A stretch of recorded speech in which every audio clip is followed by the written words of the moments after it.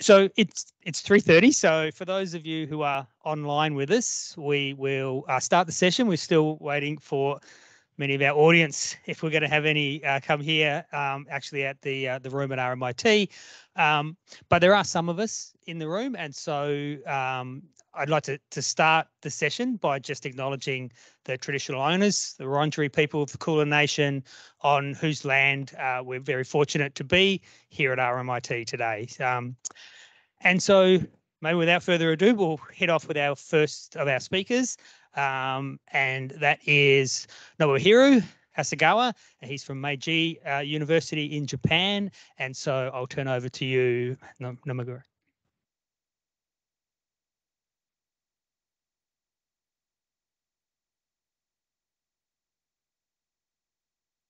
Thank you for your introduction. It is a great honor to be able to speak to you today. Today, I'd like to talk about user participation in the design process by Japanese house builders. Here is the outline of my presentation. So I'd like to start by talking about the historical transition of housing products by house builders in Japan. After World War II, housing was in short supply in Japan, and industrialized technology was used to produce a large supply of housing. The first industrialized houses were very cheap and had a few variations. However, through various subsequent efforts, they have realized the design of many variations of a house by combining several parts have variations. Now, the lifestyle is shifted to urban areas and users' demands changes. The product changed to higher-rise, multifunctional houses. This was a brief history of house builders in Japan. To put it simply, the characteristic of the housing production system by house builders in Japan is mass customization. The house builder packages the conceptual housing product based on the needs of the user. The product includes several options for plans, finishes, and etc. as standard specifications. The user can customize a combination of these options to design a home that meets his needs. The exchange takes place during several design meetings with sales staff, and the user can learn about these variations through catalogs and drawings. Note that users can only customize. Here it is important to note that users can only customize freely within the standard specifications. They cannot customize anything that deviates from the standard specifications.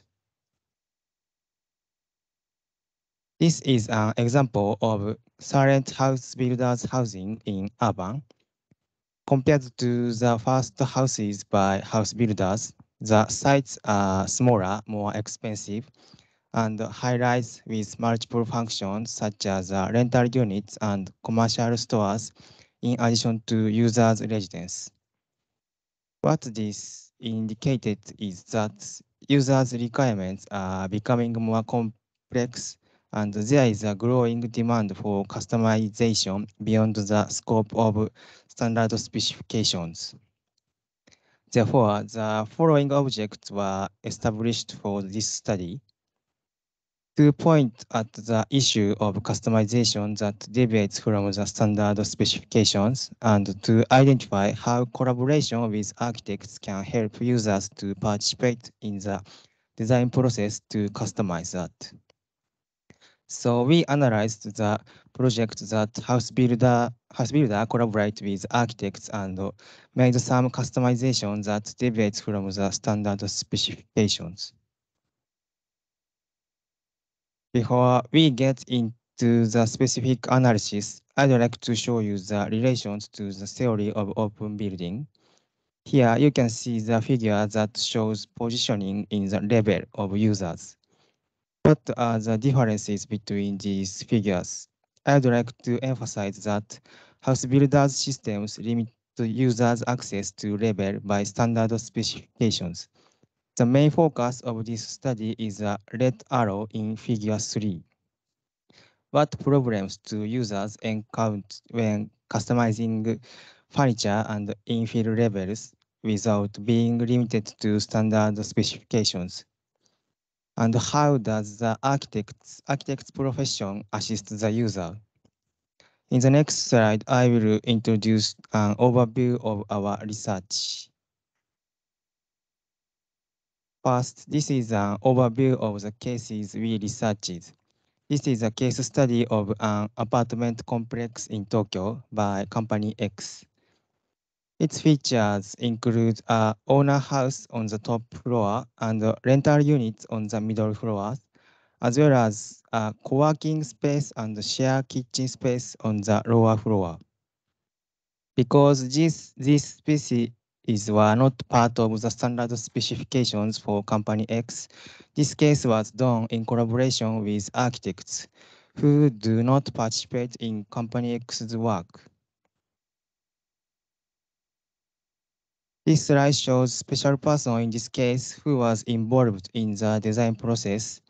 Architects from design firms and such manufacturer designers participated in the design process to assist with user customization. This slide shows the design process we recorded. At first, the house builder proposed a design proposal that would fit into the standard specifications. Then, through the collaboration of the people I just mentioned, customization was done. Some of these customization included deviate from the standard specifications. Let me show you a few examples. The facade, which is an entrance to the co-working space, has a large opening and custom-made sashes. Several verandas are fitted with custom-made railings. We analyzed how these customizations were made. This slide shows an overview of the analysis process. We recorded conversations at design meetings and used text analysis methods. We recorded 33 hours of conversations from a total of 40 meetings and transcribed them by each utterance. The total number of utterances was 40,845, of which 40,558 were related to design changes. From the content of these utterances, we have organized the design change items and organized each item into categories. There were a total of 107 change items, which were grouped into 34 subcategories and 8 categories.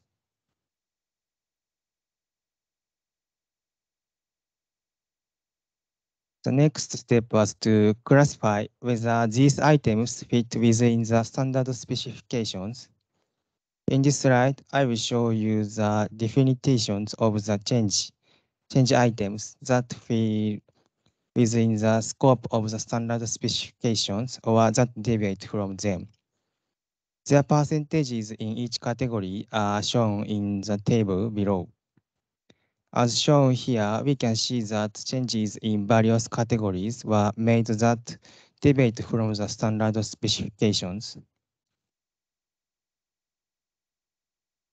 We use text analysis techniques to investigate these classifications. We calculate for two main methods. The following slide shows the result of the analysis, and today's presentations will be regarding the results of the analysis using the topically of the document DP. What does utterance with high DT point mean? The answer is that those utterances were important in the exchange regarding the customization of each subcategory. In other words, a person who speaks a lot of highly DT points utterance has a higher impact on the customization of that subcategory.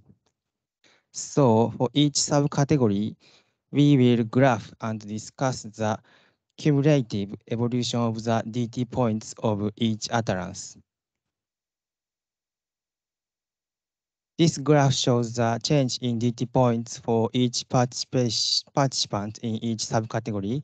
The figure on the left shows items changed that fit within the standard specifications, and the figure on the right shows items that deviate from the standard specifications.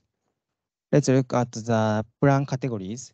For the planning related to the dwelling units, we see that company X and the architect have high points and the user has low points. This indicates that the users were not very involved in the consultation of this item, but instead the architects were committed to it. The high user points in the planning of the shared space indicate that users were able to commit to the consultation on this item. At the same time, the high points for the architects were predictive of the importance of the architect's presence to the user's participation. The next graphs concern structure categories. In the left figure, we can see that company X is the highest point in the consideration regarding pillars and beams. This item proved too difficult for other participants to commit to. In the figure on the right, the consideration of the components of the second floor, we see that the user's points are low. However, the architect's points are higher than in the figure of the left. This suggests that the architect's presence was important in these discussions of this item. Next, here is a graph regarding the external fittings category, which is related to windows and sashes. The user's point is low in the discussion of window placement in the left figure. However, if we look at the middle of the diagram, we see a timing where the participants' points are rising at the same time. We can read that significant consideration was given at this time. The fact that the user's points also increased at the same time indicates that they were able to participate in the critical timing on the consultation for this item. In the figure on the right, regarding manufactured sashes, the users has close to 0 points. We find that the user was unable to commit to the consideration of this item. However, the architect's high points indicate the importance of the architects in the consideration of this item.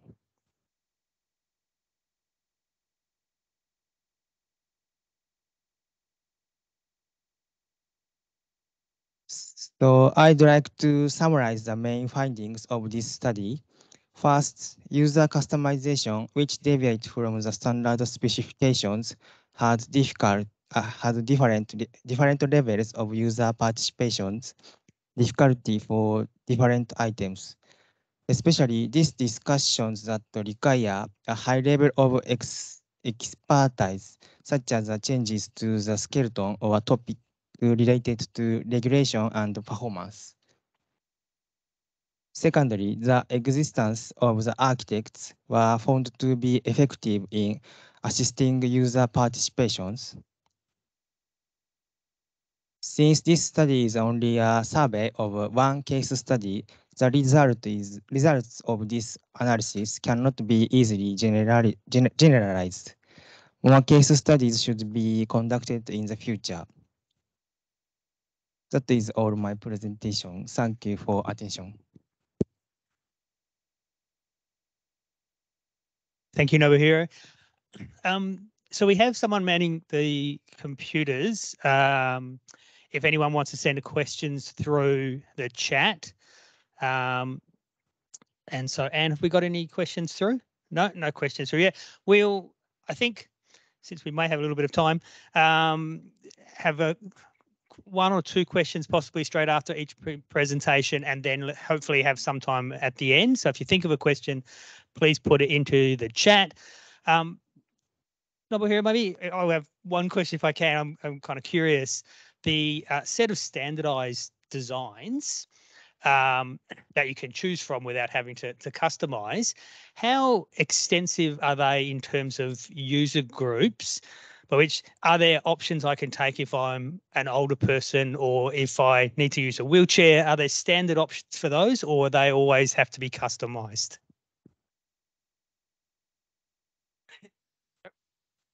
Once more, sorry. So with the standardized plans, are there standardized plans for people who are older, say in their 80s, or if a user needs to use a wheelchair or has a child who needs a wheelchair, can I choose from the standard plans, or do I have to customize my house in that circumstance, typically in Japan? Maybe normal housing is with architects or another provider of housing user can free planning to design he wants, but house builders projects usually limited user to choose the planning freedom. So this case study is that point is a main big changes another project, but this is the only case study. So another project is not like this case, but in the future in Japan, like this case, maybe users' needs is increasing, will increase. I think. Can I? I just asked because here in Australia, up until, well, it hasn't happened yet. It's meant to happen in the next 12 months. Standard houses do not come suitable for people who are older or who have a disability. So we're still working through that process here. Do we have Peng Li, our second presenter, online? Hello, I'm here. Hey, Peng Li. Good afternoon.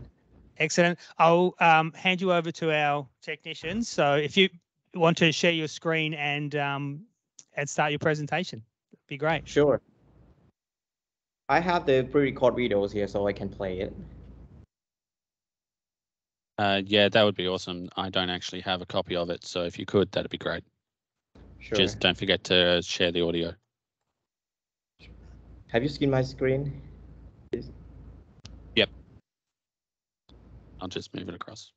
Hello, my name is Kon Bailey. It sounds okay, right? Cambodia.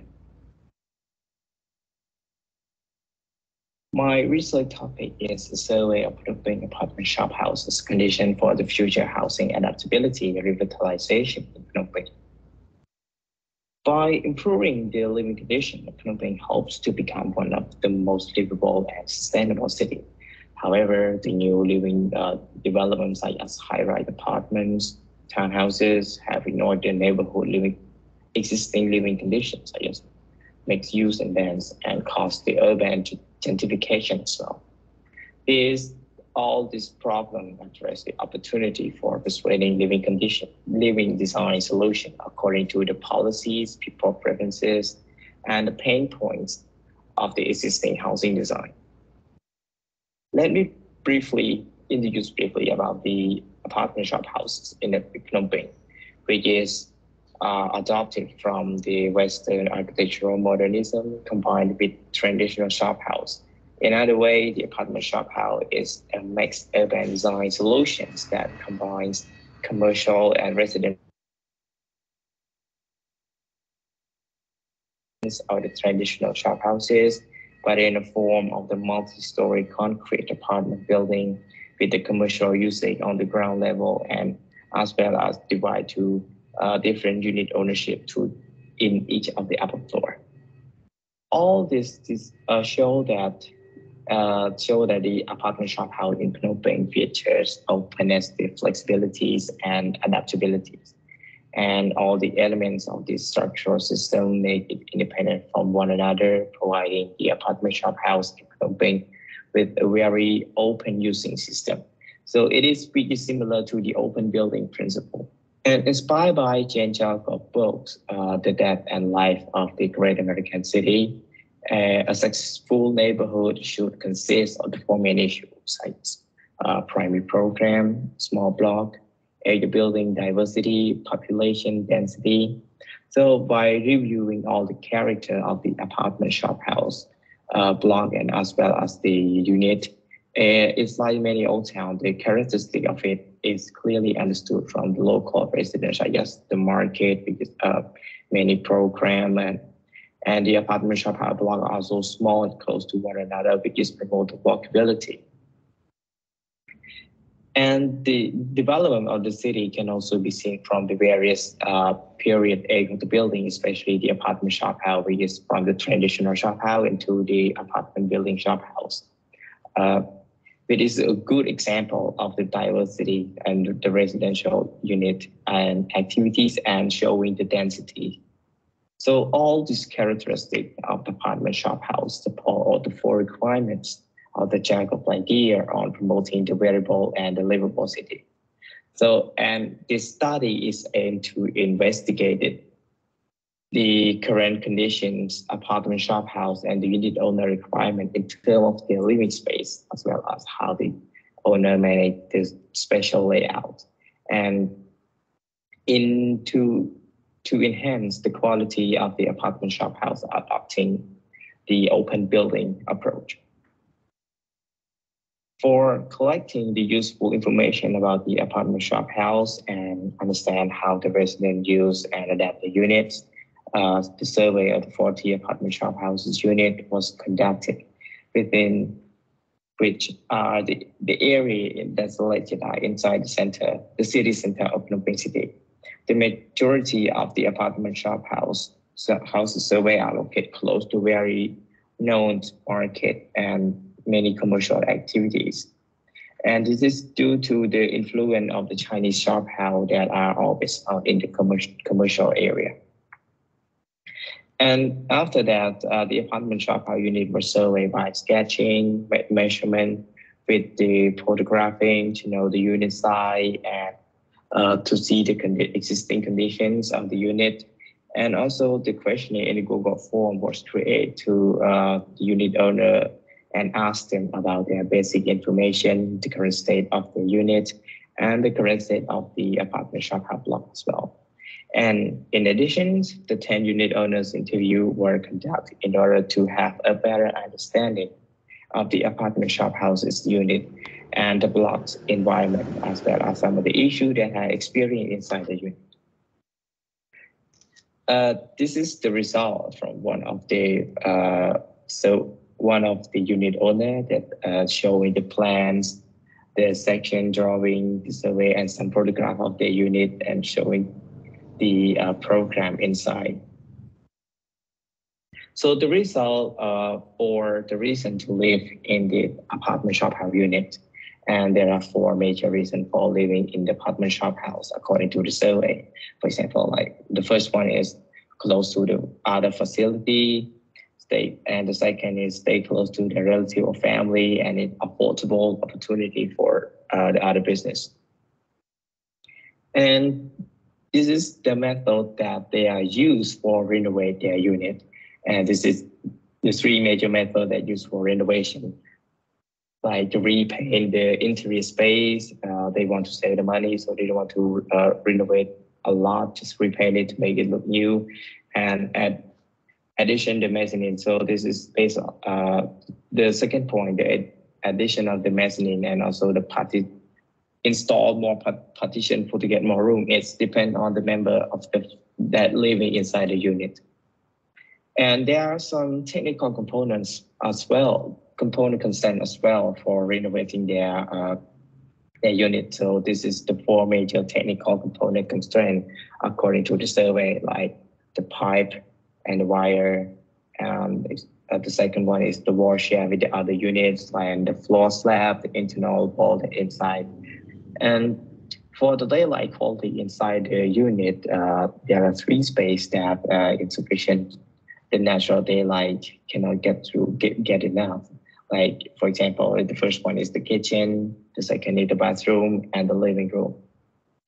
And because of that problem and that constraint, so the unit owner think that the unit that they live nowadays is not based on their lifestyle preferences. And as well as the use of the pedestrian, the alleyway, and the common staircase as the storefront, the food stall, and there are people are coming to sell the product on that. So it caused the block being negative. For the daylight, the apartment shop house blocks because of the alleyway they've been using by the unit owner, and they adding more structure on it. So it caused the daylight is some of the block is very poor. And as well as the hygiene, because there are some commercial activities that used by the unit owner, and because it is the common space that people don't care that much. So it caused the hygiene of some of the space very poor. For the result of the interview, there are 4 main issues for the apartment shop houses unit. Like, for example, the first one, the adaptability over time. So it's like their lifestyle change, they need to evolve, but the current shop house unit are involved in response to their social change. And as well as the second one is the technical structural constraint. So it is not easy to access, to maintain, to modify or installation the technical component. So because of that technical and the structural constraint, it limits the space arrangement design of the current apartment shop house, which is flexible enough to allow for the future potential expansion and the future special modifications. And the last thing is the budget is always a challenging. So to be renovated costs a lot. And this is the result for the interview of the apartment shop house block. So there are 6 main concerns, for example, like the parking space, the public space, the green space, the pedestrian, and the alleyway conditions, common staircase, and the waste management. Conclusion from the result of the survey questionnaires and interview. Residents now expect their unit to be more flexible regarding to the composition of their families and lifestyle that change along with the passage of the times. And the residents now expect to get more design foundations of the building that allow more for potential expansion and extra load with more than the minimum special areas, as well as the floor heights than the current dimension of the unit to facilitate space adaptations, other function, and other conditions. And it is important to look at strategically the cable, ducts, and pipes, separate flexible component from inflexible block. Make it easier to maintain and repair. And for the apartment shop house blocks, it needs to be improved the existing conditions. Keep a strong sense of community, good neighborhood, more public space and parking space, and rearrange waste management to support the change of idea on promoting the diversity of the place. The last one is the need for the buffer zone for the block, which is allowed to be well organized, overflowing caused by the frequent change of the space and the blocks, and to avoid any expanded from the other space. And the buffer space should have their own function, which is changed according to the need. Thank you.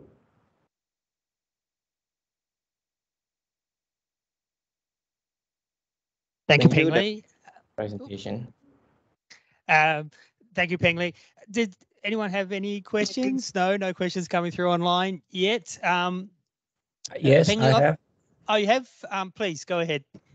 If I allow, yes, I'm interested in this paper very much because I have visited Vietnam several times. I understand the traditional shop house, which you have a shop in the front, people living behind or above, very clear. But yours is apartment shop house. I wonder how these things come out. Who is the owner? Who is the builder? And how they divided the space afterwards. Thank you. This is apartment shop house because it's like it inspired from the traditional shop house, like because the traditional shop house only have 2 stories. Let's say so right now because in that time in the modernism movement, so they try to combine with the local materials like just concrete, so they can expand into more floor, more story, and so they keep the function is still the same, and the ground floor as the commercial use and the upper floor as the resident unit. But right now, some of them has renovated some of the upper floor units to be, like example in the picture that I show you, to be like the office, the school, a small, very small classroom for teaching some small amount of the students, something like this. And for the access, they have the common staircase in the middle of the apartment, so they can separate into and get into each of the unit. Am I answer your questions? Yes, thank you. Thank you. Peng Li, I have a question here from one of your next door neighbors. Hi, my name is Anne. I'm from Messing University, but I'm original come from Vietnam. So we do have the shop house, kind of traditional shop house similarly, and we done a research about it few years ago. And one of the challenge when people want to live in the shop house, despite of it conditional and despite of many things inconvenient, is the land value of the shop house. You know, the land value. So it's very expensive. Yeah. To buy a land in the center of the city. So do you Sure. consider the land value is a challenge when you do the adaptive reuse of the shop house? Yep. Thank you. Thank you. That is one of the challenge as well, because yeah, we see in the development of the city, the price at the center of the city is very, is very expensive, just like you said. But the thing is, we try to encourage people because that is the evolution of the shop house that we still have. Maybe yeah, I've been visit to Ho Chi Minh City as well. I saw the apartment coffee. They very arranged. The building is very nice. So I think that case, the price is one hand, but we have to keep this kind of that typology of the shop house to be it still exists, something like this. Am I answer your questions? Yes, I'm getting a nod. So thank you, Peng Li. If anyone else has a question, please throw it into the chat. And if we've got some time left at the end, then we can come to them. In the meantime, have we got Shan Chen? Are they there ready?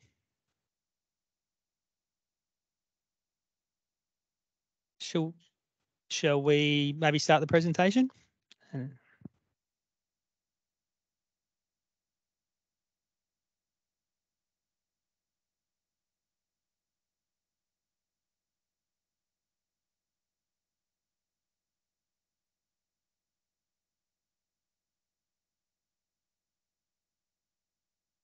Just bear with us 1 second. We're just getting Shan Chen's presentation ready.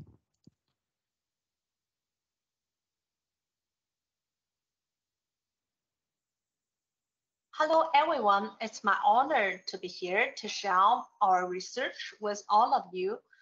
My topic today is study of the hierarchical relationships and renovation of support system in existing residential areas in Shenzhen, China.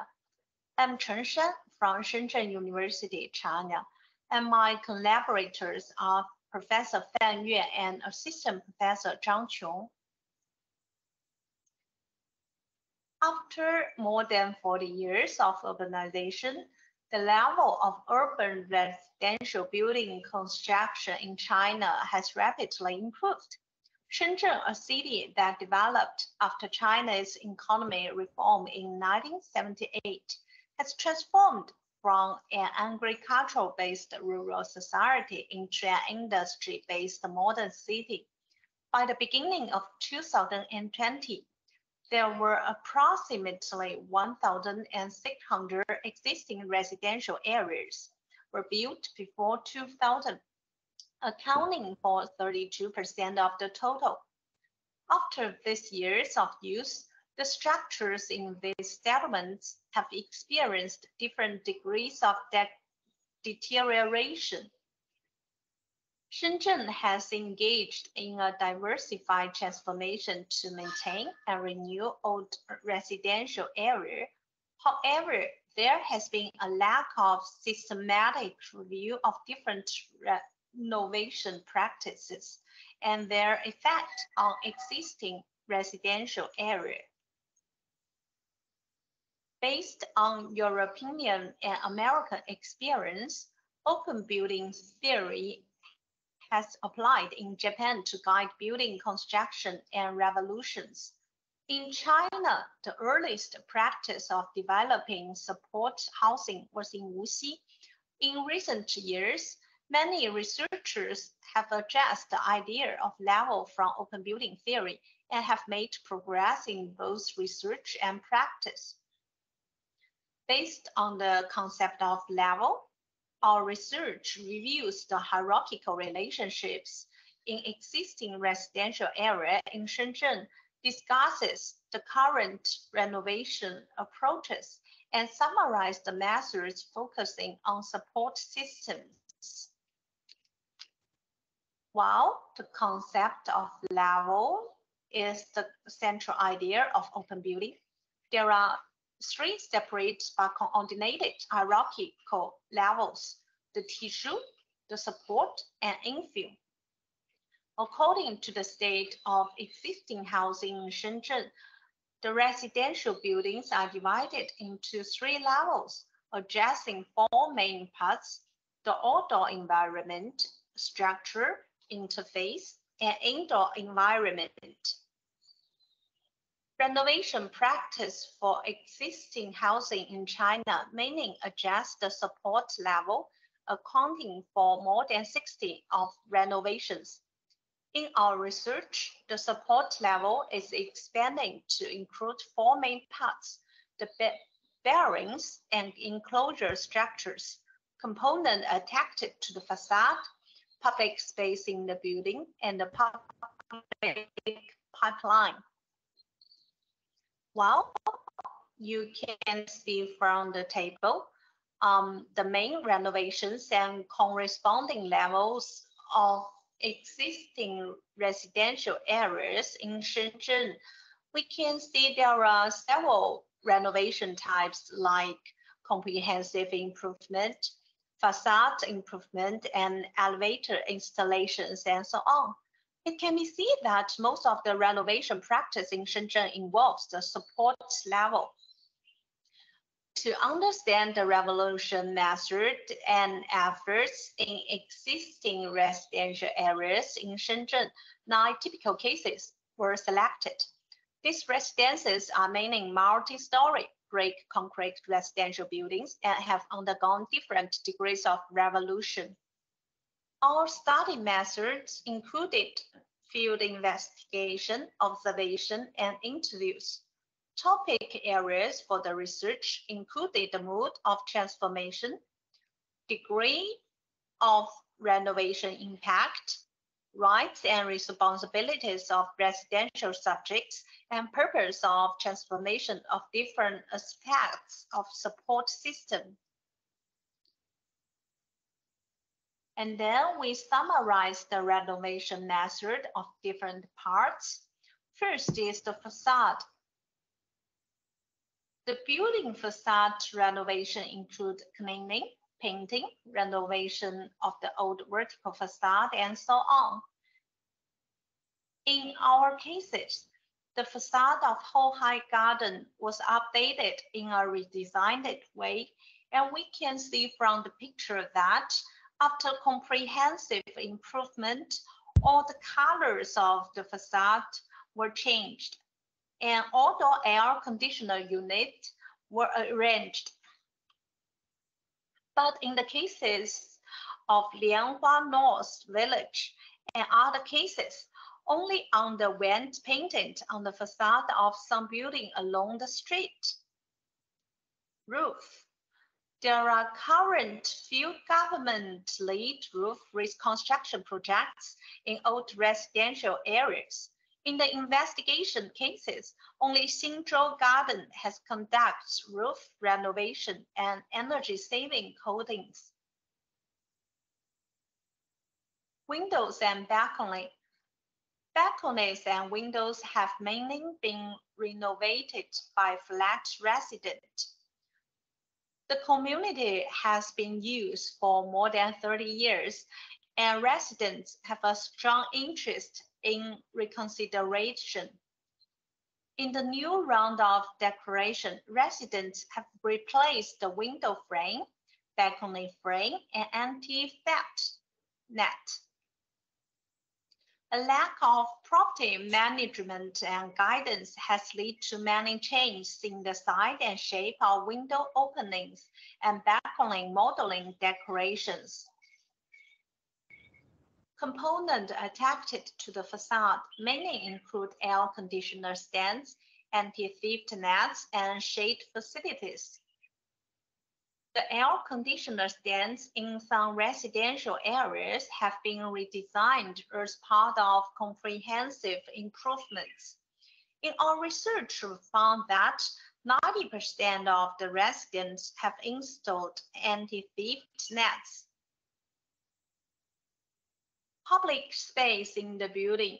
Public space in the building is mainly led by governments as part of comprehensive improvements.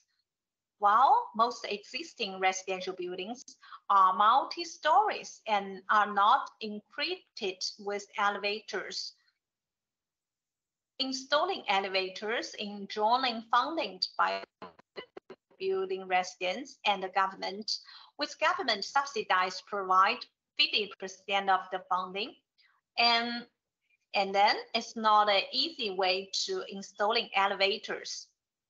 And we can see from the picture that in Yipian village, only few buildings are added with elevators.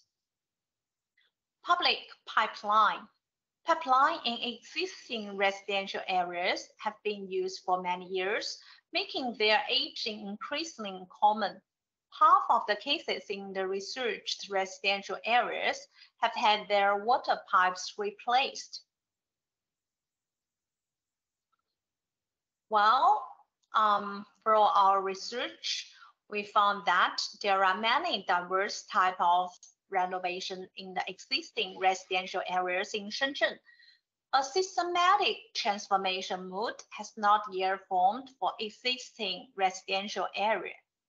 There is no scientific diagnosis for the renewal, but more transformation according to the needs of urban landscape.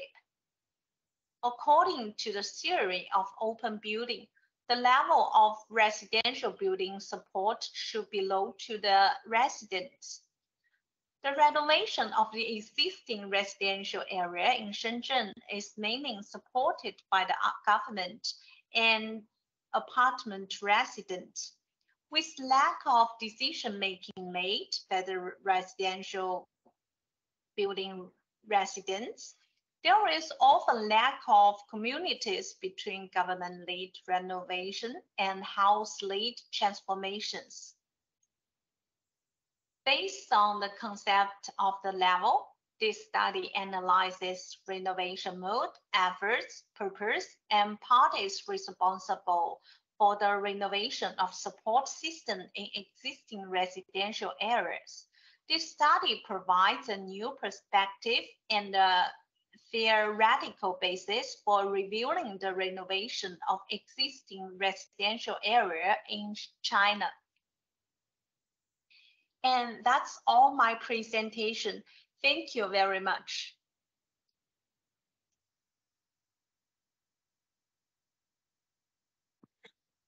Thank you. I don't think we have Shan Chen online with us, so we're unable to ask her any questions. I'm open if anyone wants to make a comment or otherwise we can move on to our next speaker, who's with us online from the University of Tokyo. It's Ma Lingjiang. Are you there, Ma? Yeah, can you hear me?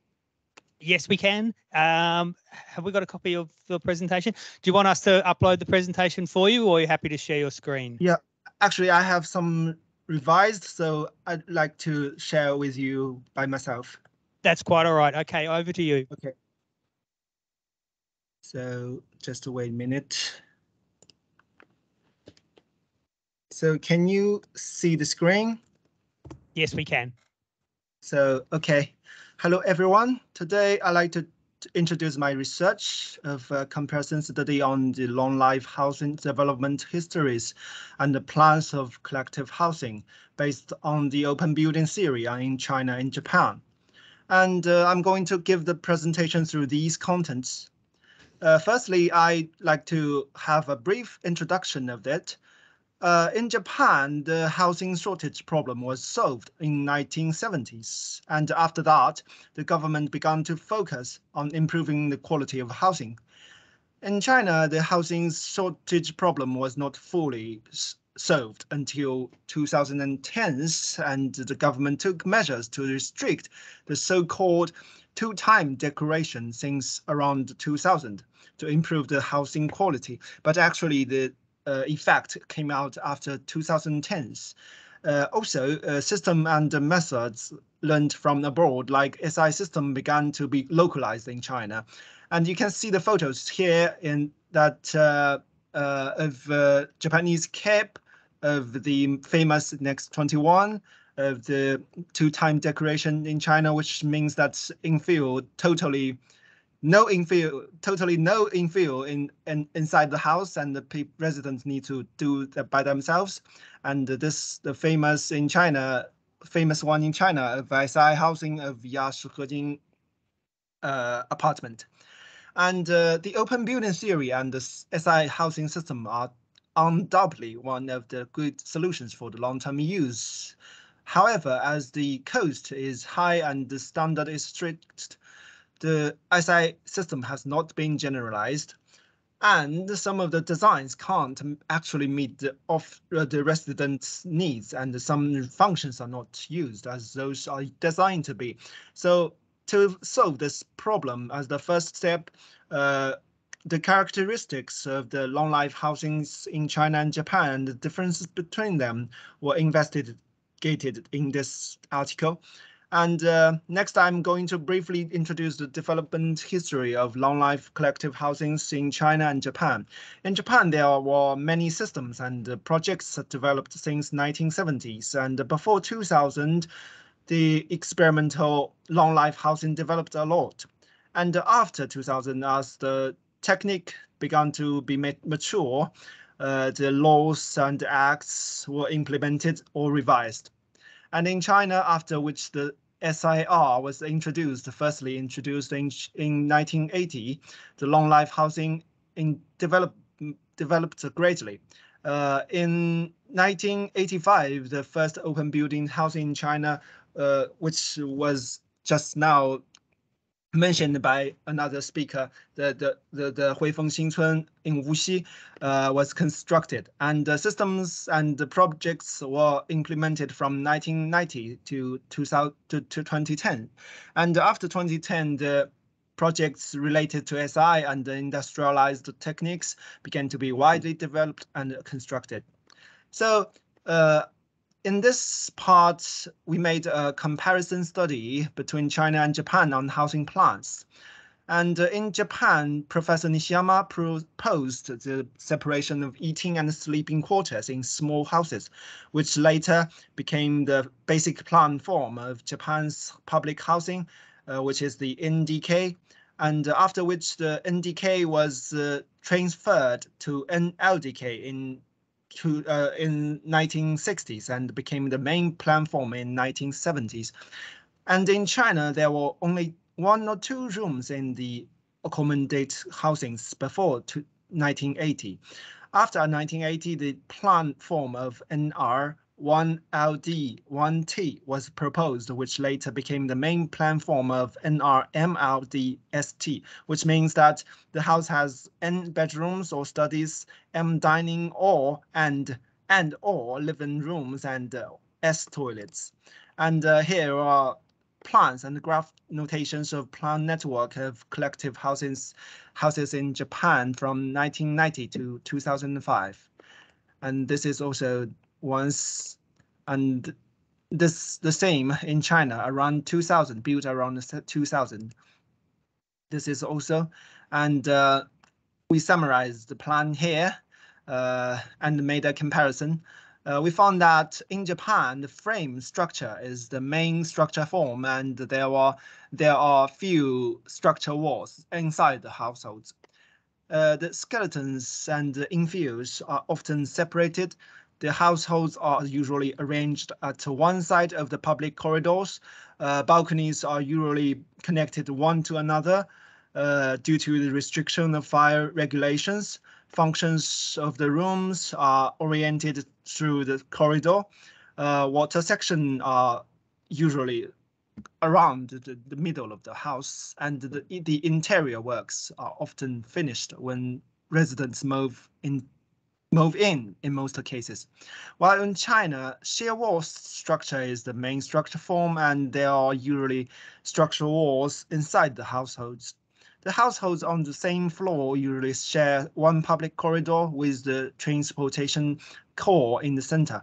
Rooms are generally oriented around the living and dining room, and there are usually more than one toilet and bathroom in one household now. When entering the house, people often firstly see the living and dining room, and the most distinct one. There are often no infills when residents move in, and they need to do the infill works by themselves or looking for the decoration companies at that period.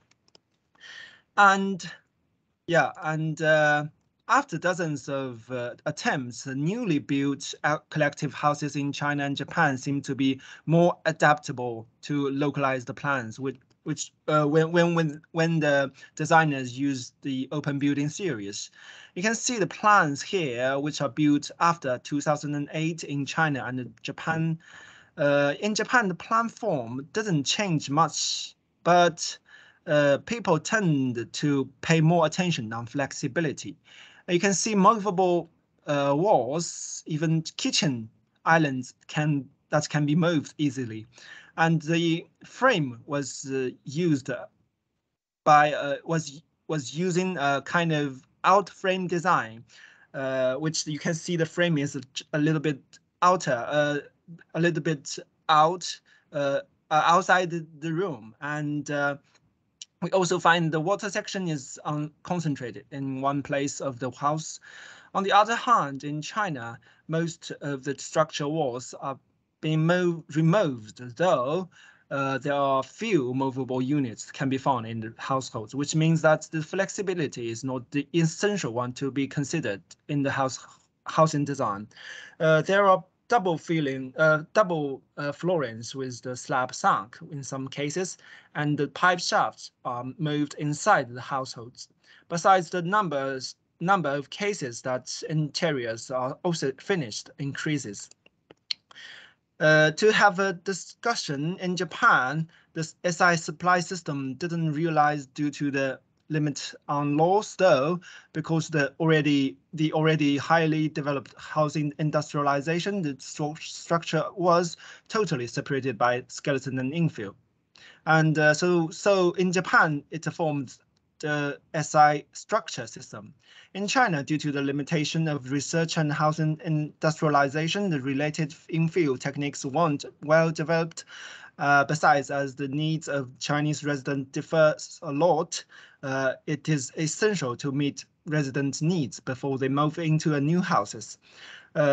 Moreover, due to the long-term lack of industrial experiences, people rarely regard big span space as a common method for collective housings. It is difficult to separate the support and infill on structural level, so through big span and industrialized units. So in China, it formed the SI supply system.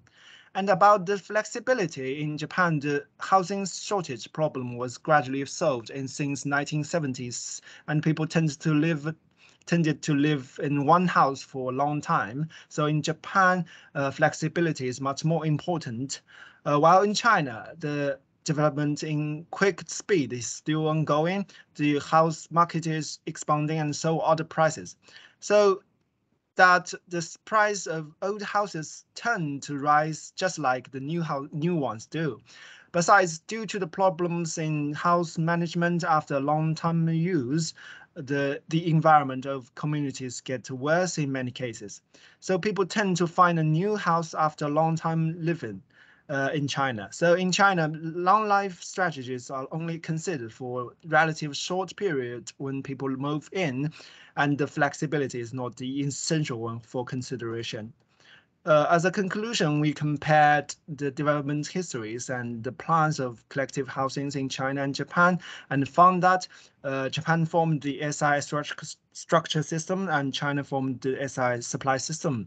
And in China, whether the SI supply system should be modified, or rather than replacing the SI supply system with SI structure system, remains to be discussed. And as recent progress of this research, I mainly focused on the collective housings in China. I made a lot of investigations in Chinese collective houses, including both long life housings and normal ones. I'm now analyzing them, trying to find the relationship between the supply systems and the infill results, which means that I think there must be some relationship between the supply systems and the interiors. So you can see the photos here of different building methods, different supply forms, and different decision makers. That's all. Thank you. If you have any questions or suggestions, or that you want to make a discussion, you can reach me with this email. Thank you very much.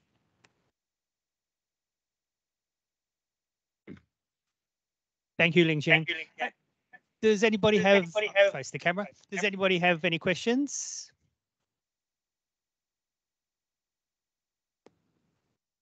No. Okay. Just yes. Go, Jai. So, and thank you, Mr. Ma, a wonderful paper. Yeah, I learned a lot from you. I'm interested in the structure and actual profit from these structures. Yeah. So I understand Japan has a lot of concrete structure, to frame structure starting very early. Yeah. But I understand that they were not designed for open building kind of flexibilities. Yeah. But do you think in the later renovation stage, this structure really provide a higher potential of change or not? Yeah, actually there, Habraken proposed the open building in 1960s, but actually the same period in the same period in Japan, there are also some theories that was same to the open building theory, which this is not that how to say not examined yet, but to my opinion, as my opinion, I think it is related to Japanese traditional form of actually China's also tradition form of the how to say frame structure of wood. So when researchers find something that we can use from the traditional form and put it into the modern, how to say, circumstance, they found that they can use it. And yeah, it came into the so-called frame structure. And more thing I think, as I think, is that one more thing as I think is that you know, Japan has a lot of earthquake, so, and the frame structure is also a good structure for to avoid the damage of the earthquake. So it led Japan to build a lot of this kind of concentrate structure, or the frame structure. And I think this, how to say, just in not that obviously, but it gradually made Japan's SI system became more how to say, more mature. Not that and I think how to say that, actually I think this is related to Japanese traditional and Japanese geological things, I think. And yeah, I'm not sure I've answered your questions. I maybe I should say more, but now, yeah, I want to just have a consideration, and yes, later on we can have a discussion more. Yeah, thank you. Thank you. Thank you. Thanks, Ling Zhang. This is more of a comment, I guess. I think you're completely correct to point out that the Japanese building industry is quite different to the Chinese building industry. And in fact, all building industries, construction industries are quite different. And even here in Melbourne, we also have had the last 20 years real issues with our particularly high-rise residential apartments with having internalised shear walls, concrete shear walls within our buildings that really limit the kind of flexibility to the residents to adapt those apartments. And that's really a case because the decision makers on the structure and the engineering of the building are different from the decision makers who actually live in the apartments in the end. And so that so we have those issues as well with internalized shear walls and adaptability. Okay, so now I get to do my presentation, similar to Jai having to present and chair the same meeting. So I'll just ask our IT guys to put our things up. Thank you.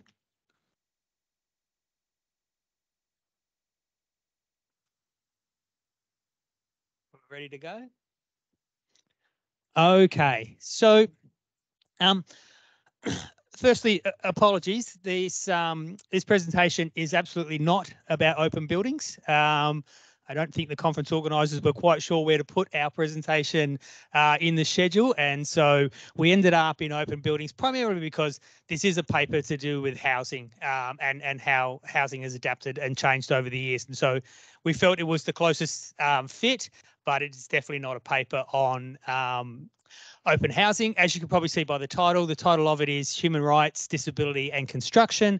And the question we're examining here is how responsive are building regulations to changing community attitudes towards housing for people who have a disability? So the first thing we need to acknowledge, I guess, is that yes, building regulations are technical documents and that they contain a lot of technical information, but at its heart, building regulations are social documents. They reflect social attitudes, community attitudes towards a whole range of things, health, safety, expectations of family life, all those things. And so we need to understand that building regulations are really social documents at their heart as well as technical ones.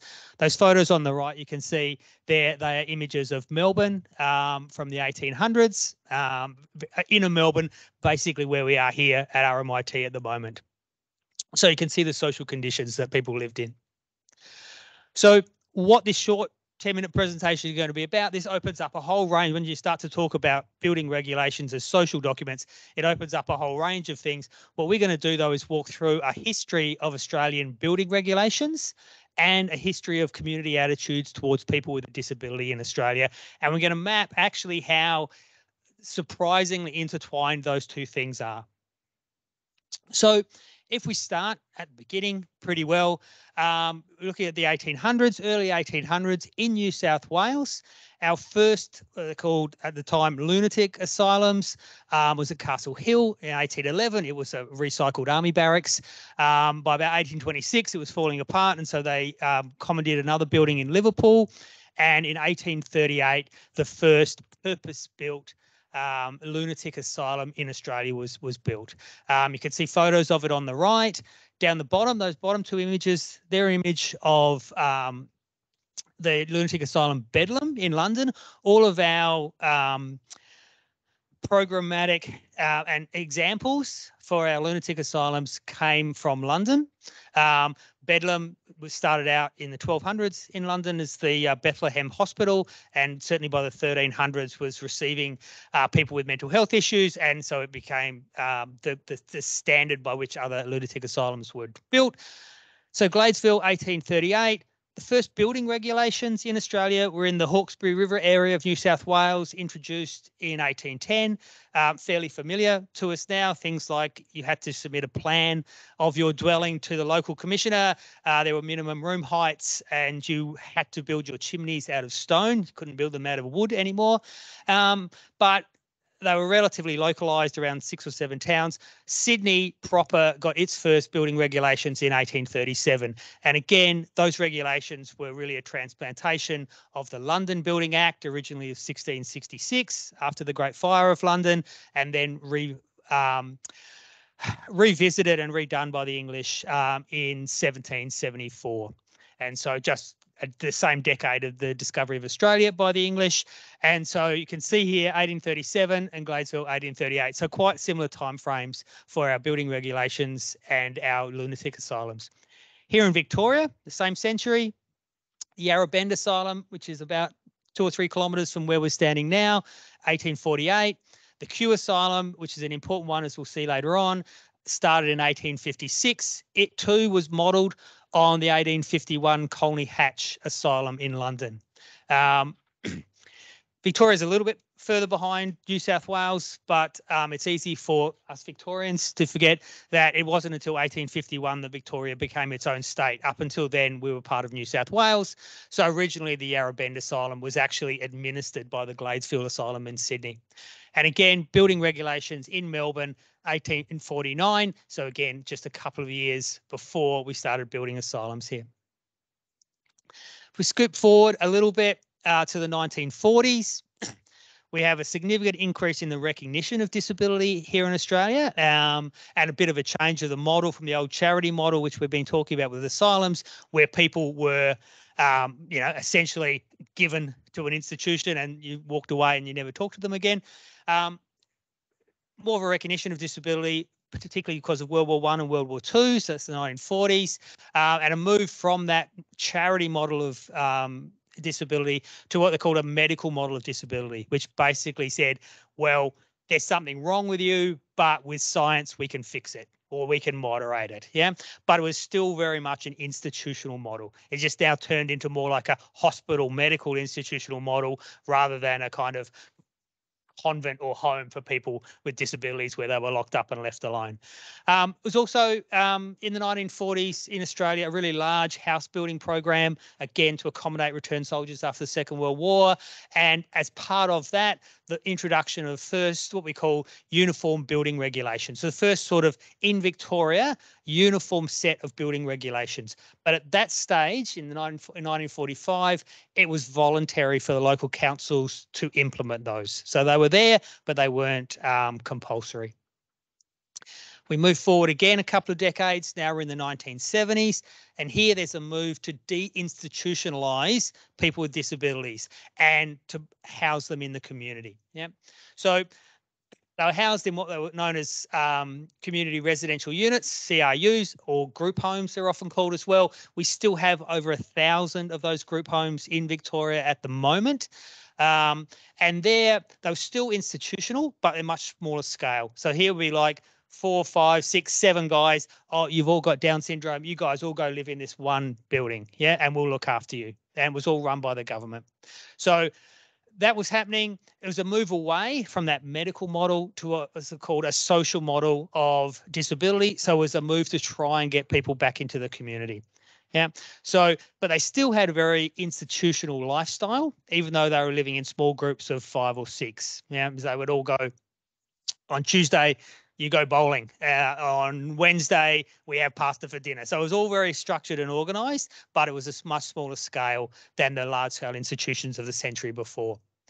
Also in this decade, in the 70s, in 1974, the uniform building regulations stopped being optional and became mandatory. So now every council in Victoria needed to apply the universal building regulations. That was state-based, yeah, so just here in Victoria. Now we move to the 90s. Quite a lot happened in the 90s. So the Building Code of Australia, so not state-based anymore, but now a national building code, the National Construction Code. First edition 1988, second edition in 1990. The people who put that together, the precursors of the current Australian Building Control Board,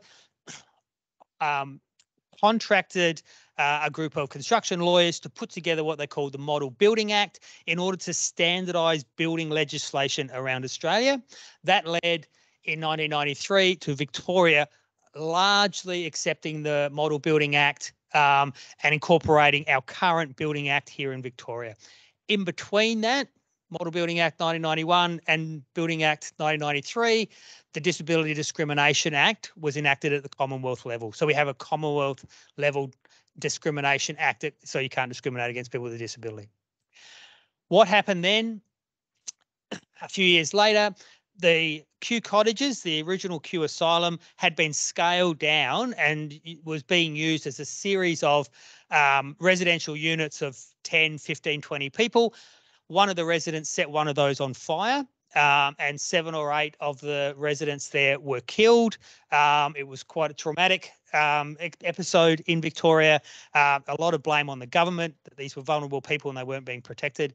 And so the issue of disability and housing and fire safety became very, very much entwined here in Victoria. Move in to the last 20 years, so from 2000 up until 2020. 2006, we have the United Nations Convention on the Rights of People with a Disability, to which Australia is a signature and has ratified that, so we're under obligation. And all through that time, through the 90s and into the 2000s, even as our building regulations were being nationalised and kind of crystallised out into one thing rather than a whole pile of things, our way of dealing with people with a disability had moved away from that social model into what's known as a person-centred model of disability that points to choice and control for the individuals with that disability to the best of their ability to do that. So that's starting to sort of, distance itself from how we deal with it in the building regulations. 2011, we get some legislation called access to premises legislation, actually not in the building code, which is kind of strange, but it is an Australian standard and that applies to all public buildings. So RMIT, for example, swimming pools, local councils, the library, that mandates that people with disabilities be able to access those buildings, but they don't apply to individual houses. To people, personal residences do not have to conform to the access to premises legislation. And then in a really major shake-up of how we deal with disability in Australia, the National Disability Insurance Scheme, the NDIS, was rolled out gradually from 2014 to 2019, and that also contained a housing element of it, a small part of the program, but large enough to deal with building houses for people with a disability. Okay, so why does all this matter? What's the point of going through all this history? Well, it matters on a number of things, and we're nowhere near enough time to discuss them all. But one of the most important is building classification. Every building in Australia that's built needs to be classified according to its use. That building classification then triggers all of the regulations you need to conform with according to that building, because clearly regulation is different if I'm building a house or a school or a warehouse or an airport. And so the building classification is a really important thing. And this is probably the biggest area where we have diverged from community expectations for people with a disability and the building regulations. An ordinary domestic house is a Class 1A building here in Australia and has a whole series of regulations that go around it. A Class 3 building is an institutional building, like a hotel, for example, or something along those lines. The only place in the building regulations where people with a disability is mentioned is in Class 3. So that means that our community expectation and the explicit aim of our government is to allow people to live wherever they want in the community, but anyone with a disability is, in theory, in the building regulations, expected to live in a Class 3 building, the equivalent of a hotel. What that does is it brings in a whole range of things.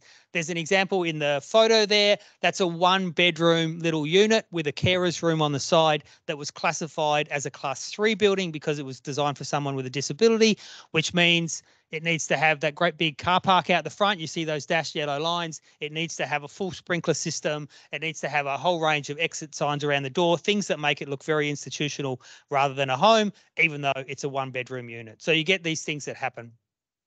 Fire safety, as I mentioned, quite a traumatic thing in 1996 in Victoria. And so all Victorian dwellings done by the government for people with a disability have been classified as a Class 3, regardless of what they are. And it's only recently, 2 years ago, that the domestic sprinkler system was introduced into the National Construction Code, which allows more options for a Class 1 dwelling to have a domestic sprinkler system in it and not necessarily have the full sprinklers required for Class 3. The issue there is that they cost a lot of money and the houses become unaffordable and unviable for developers to develop. Okay, so just going back to the original question and to wrap up, can regulations respond? Well, they can, but very, very slowly, it appears. It's quite a hurdle. There's been, probably 15 years of agitation in Australia in order to get the accessibility provisions applied to domestic houses. That's happened. And so the next National Construction Code, the one that comes out this year, will include an accessible features for all new houses to be built. And in our opinion, it's the first piece of building legislation, building regulation, that actually conforms to a person-centered idea of disability rather than the old institutional ideas. There's a role here for building surveyors as they classify buildings and as they look at them in navigating the uncertainty that we have. And finally, there's this issue of, well, how much protection does someone with a disability actually require? Where do you draw the line between having something that looks like a home and having something that's completely safe? And how do you define what we call the dignity of risk for people? Yeah, which is a very, very vexed question in itself and not one that building regulations deal with particularly well. So I will end it there. Thank you.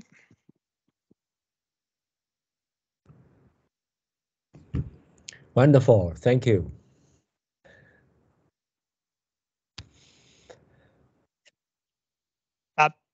There we are. So this is pretty weird. Does anyone have any questions for me? Any in the chat box? No. You don't have to, but if you've got a question, I'm happy to answer it. You have too many questions. Sorry, I only can ask one. I think it's a very good example that the building regulation constantly changing and how our building going to react on it, especially the existing building. So this is the open buildings try to dealing with this kind of changing things, changing. So it's very much related to our topic. So thanks a lot. But just ask you, I want to ask how to do the existing building. For instance, I have a normal house, but suddenly I get handicapped. So do I need to change all the fire sprinklers and all such things now, or I have to move to the institutions in order to be safe? Look, it's a really interesting question. up until the rollout of the NDIS, all states in Australia had their own programs, what they call home modification programs, which are common programs in many countries. And so those are programs where you can get assistance from the government, financial assistance, to modify your home in case if you need it because you've had a motorbike accident and now you're quadriplegic, or even if you've just, you're 80 years old now and your home doesn't work for you as well as it used to and you need to make modifications. Those modifications were shifted to the NDIS, which is a national scheme in 2019. Excuse me. And there is a home modification program, but it's not particularly effective. And so we find the issue is that people, particularly people who have accidents and end up with a pretty severe disability, end up spending time in hospitals longer than they need to be because there's nowhere for them to go.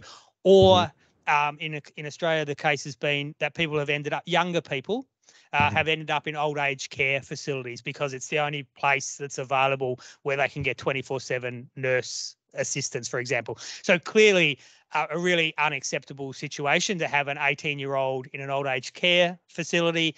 But the problem is the amount of appropriate places to live in Australia if you've got a disability. And that's the challenge, to encourage the private sector to build that. Okay. Okay, yeah, thank you. I'm not sure that we have our final presenter who was meant to be here but is not here or online. And so we may have gained 10 minutes because we're not sure where Sasha is. Has any question? We're not sitting on any questions? No. Well, maybe I'm appreciating that it's late in the day, and I'm not sure how late it is in China, but certainly it's late here, or late-ish in the afternoon in Melbourne. If anyone has any questions for any of the presenters who are still with us, then by all means, is there anybody?